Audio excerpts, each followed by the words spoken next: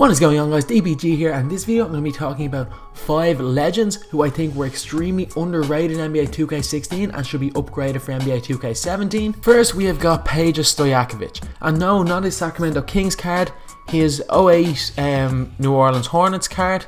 And the reason I think he should be upgraded is he was only an 80 overall in NBA 2K17. That season he averaged 18 points per game, shot 44% from 3, and shot 93% from the free throw line, which is insane. Peja Stojakovic had one of his better years as an NBA player. And to be honest, that Hornets team could have possibly competed. They were legitimate contenders in the NBA. Chris Paul could have won MVP that year. Obviously, you can't argue against Kobe, but Chris Paul could have possibly won MVP that year. And that Hornets team with Paul, David West, Stojakovic were an extremely good team. And for that reason, I think he should be rated an 85 overall. He was the third best player, arguably second best. You could argue he was better than West, on probably a top 3, top 4 team in the NBA at that stage. So that's why I think he should be an 85 overall. Next, we've got a bit of a weird one, and it's 1976-77 George McGinnis. In 2K14, this card was a 90 overall. He was my starting power forward and one of my favourite players in the game. In 2K15, he was downgraded. Same card, same year, was downgraded to an 87 overall.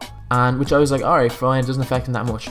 But in 2K16, he was downgraded to an 83 overall. George McGinnis that season averaged 21.5 points per game, 11.5 rebounds per game, over 2 steals per game. And when they had a game-winning shot against Portland Trailblazers in that finals, it was not Dr. J who took it, it was George McGinnis. George McGinnis in 1977, obviously it wasn't as good as 2 years before when he was playing in the ABA with Indiana, stats-wise, but the fact is he was doing this in the NBA.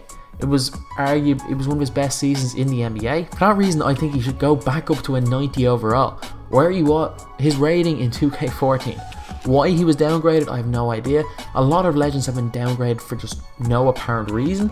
But yeah, I think he should 100% be a 90 overall, back to what he was at the start of NBA 2K14. Next, we have got 88-89 Isiah Thomas, who was actually, for some reason, an 88 overall. Yep, an 88. And in that year, the Bad Boys won the championship. Yes, he did not have as good a statistics year statistics-wise as he would have had in 85, where he averaged only 14 assists and 20 points per game. But he still averaged 8.5 assists, 18.2 points per game, nearly 2 steals per game, and was one of the best defenders in the NBA. I think Isiah Thomas should be upgraded to a 92 overall Amethyst, and while it may seem a little bit low, some people might have him higher, I think a 92 overall is fair because, to be honest, he was one of the best point guards in the league, but Magic Johnson's card from a year later was only a 92 overall, so I'm kind of comparing him to that. But I think a 92 overall is fair, because even though he didn't have the best season statistics-wise, he did lead his team to a ring and was the best player on that Pistons team. And the fact that he was the same rating as Joe Dumars is just nuts.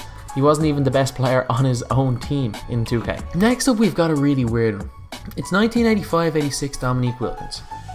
For some reason, he was started off as an 89 overall this year, and in 2K14 and 2K15, 2K15 this card was a 93 overall, and 2K14 this card was a 95 overall. So the fact that he was 89 is kind of surprising. But this was his best year in the NBA. He averaged 30.3 points per game. He averaged nearly 8 rebounds per game, and shot like over 80% from the free throw line, and averaged nearly 2 steals per game. This was Isiah Thomas' best year. And the confusing thing is that there was an 89-90 card made for him, which was rated 94 last year. He didn't have as good a year that year as he had in 85-86. So the fact that card was higher is a bit surprising. But anyway, I think that he should be upgraded to a 93 overall. It could be higher. He could possibly be up at a 95 like he would have been in 2K14. But I think a 93 overall is fair. And the last one is one of the most obvious ones in my opinion. It is Allen Iverson, whose MVP card was a 93 overall. Only one higher than his Denver Nuggets card. Yep, only one higher than his Denver Nuggets card. It's insane. In 2000-2001, Allen Iverson led the Philadelphia 76ers, whose next best player was probably either Dikembe Mutombo or Aaron McKee, to the NBA Finals, and he averaged 31.1 points per game that season, 2.5 steals and 5 assists.